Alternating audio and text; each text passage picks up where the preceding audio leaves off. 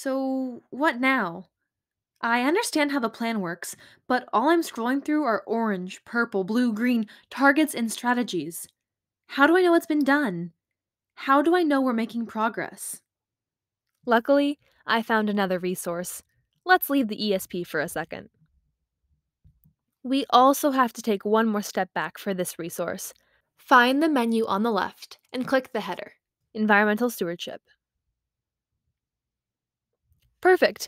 Now we have to scroll down to here it is, tracking progress. I tried both of these links, and this one shows you an action by action breakdown, but I find this one a little bit easier to digest. Click the Environmental Stewardship Performance Dashboard. Each of these sections pertains to one of the focus areas of the ESP, but what we really want is right over here progress. This wedge chart is super cool, but it'll be a lot easier to understand if we come back to it. Let's go to the second page. This graph shows us our targets divided by focus area along the side. Across the top, we have our progress towards these goals since 2011, with an update and summary of how we're doing. Some of them are closer than others, like our 30% reduction of per capita passenger vehicle miles traveled compared to our 20% goal.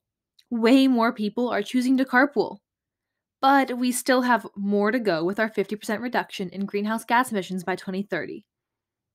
Now we can go back to the wedge chart. Remember this? This line shows what would happen to our greenhouse gas emissions if we did nothing, and this line shows our path to our targets in 2030 and 2050 with all of the actions in the middle, showing how we get there. Right now, we're here. Not quite on that line. What this means is we have to accelerate action in order to keep up with our targets and reach our emission reduction goals. My next question was, how can we do that? Well, in their 2023 budget, the city allocated for 5 more staff members for the sustainability department. Before that, we had 2, which means tons more work can get done. And you can take action. This page has so many useful resources. Let's look at a few.